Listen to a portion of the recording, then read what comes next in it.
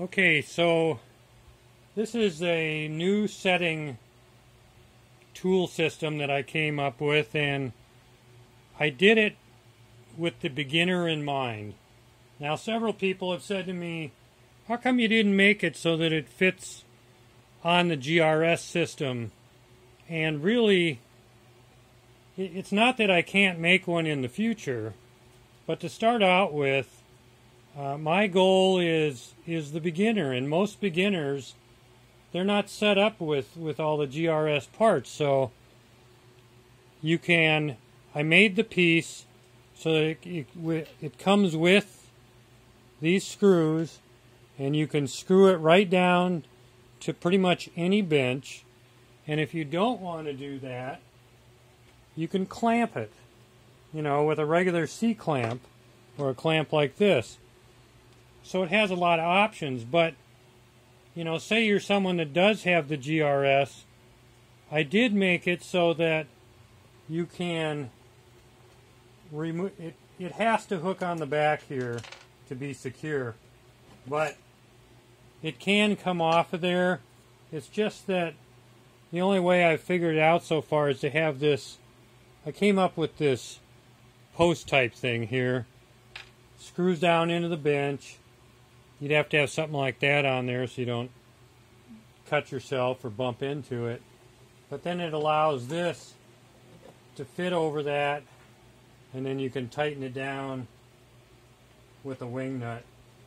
And it's just with that one, and then fitting down here, it's very secure. So another thing I wanted to do was come up with a way so that people could learn to do channel setting, mainly something like this, where it's pendants, earrings. I haven't gotten into the ring part yet, but if you're just learning, to me this is the way to start out with. And as I get going, I'm sure I'll come up with something for rings, but you can buy it like this. Comes with the screws, and so it could be mounted on a bench like that. So here we'll do it with that, and then you'd be able to take a hammer and hammer that down. And then the other option would be, I made it so that it's got the holes here, and it comes with the little bolts, and you can put it there, and it gets it a little closer to you. So that was another idea I had. So then, beyond that, we have this part. And so, initially I was thinking of using steel, but I didn't like the weight of it.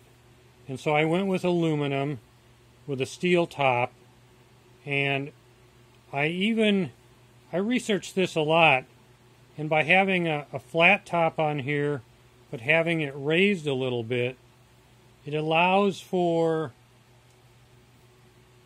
stuff like thermal grip or jet set, shellac, to actually adhere around that when it's heated up, and it also goes down into the holes, and you end up with something like this that's very secure, but yet you can heat it up and you can take it off. So I had to think about that quite a bit, and I will show you how to do this. I've already got that all figured out. So we'll set that aside. So, what really got me into this was that Kevin Potter has a lot of dies, and the dog just bumped that. So anyways, he has a lot of dies, and like this piece, and he can do the stampings, and then I can show you how to do the setting. So something like this fits right down in there. And for the beginner, and I felt this was very important, a lot of beginners, when they're using their two hands, I'm standing trying to do this, but I wanted something that covered this hand, because this hand becomes exposed. And if, say if when we get into gravers, you know, a lot of people just starting, they slip. And there's nothing like jamming a graver into your hand. So I wanted something that would cover that, be safer for you. Even using, say, you know, a beading tool and pushing over the beads, it's still possible that you could slip and go right into your hand. So I had that in mind as I designed this. Now, the other thing that's great here, and I will sit down here, is that I made this with this angle on purpose because it is a perfect angle for using a graver. And it's also a great angle for using a beading tool. So, granted, it doesn't, like the GRS, which I love, I have one, it doesn't move around like that, but for the beginner, this is going to be just perfect. And you don't need it to move around. Now, however, I made it so that this hole is the right size, and so GRS makes this tool, which this thing is great, and it will fit down in there, and you can use it, and so it will work with rings. And I'll tell you this, I couldn't make this tool in a million years for what they do it for, and I think I've seen this for $89, $92, $95. Comes with all these little sleeves to fit in different size rings. I mean, that's a great price. And so, no sense in ever trying to compete with that. Another thing is, you know, you may have this tool. This opens up, that comes off. And so, a person could use this and they could put rings in here. For me, this is a little bit too high, but it, you know, some people could use it. So anyway, so that, I think that's pretty much it for this tool.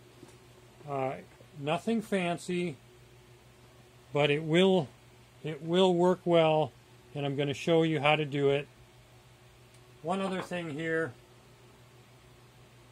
I came up with this, and what I like about this is that if I'm going to be sorting or laying out stones, I want to have a place to do it. And most people on a bench, they got stuff all over the place, and this allows me to do it right next to where I'm going to be setting. And I felt that was important, so this, you know, it's solid steel, inexpensive. It's got these little rubber feet on here. I got a bunch of them, and so that works great. And I think that's it. So the next thing we'll do is I'll start getting into showing you how to work with the thermal lock. I ordered 5 pounds of this stuff, and I just want to make it as easy as possible for you, so we'll get into that next. All right, I think that's it. Thank you.